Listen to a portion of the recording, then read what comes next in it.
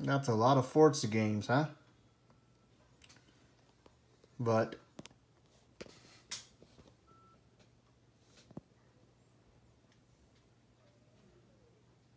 and those are the only non-Forza games I have.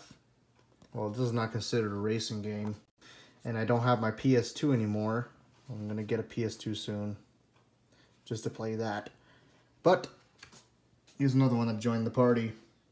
Project Gotham Racing 4.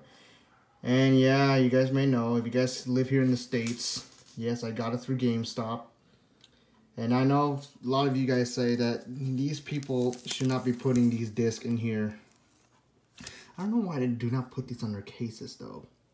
But I always check if the discs are on the sleeves. I always check if the disc is scratched, like heavily scratched or something.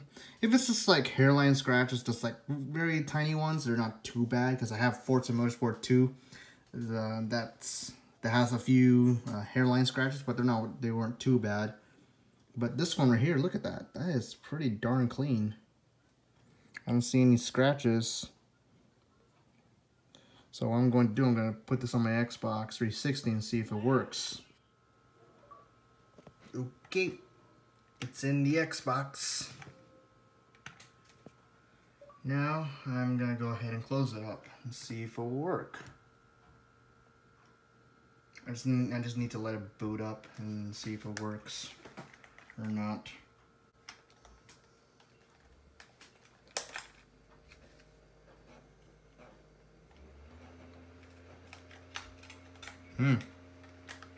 That sounds pleasing. Oh, it usually asks this.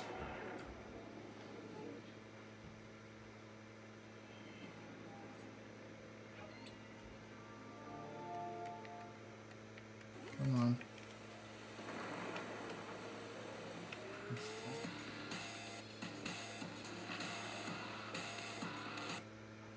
Yeah, so it's gonna upload, and actually not upload, download. So looks like something is working.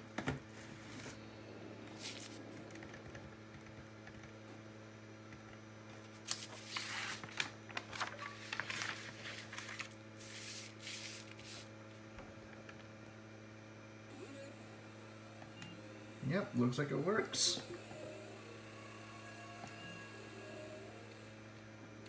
Yeah, everything is doing pretty good actually. So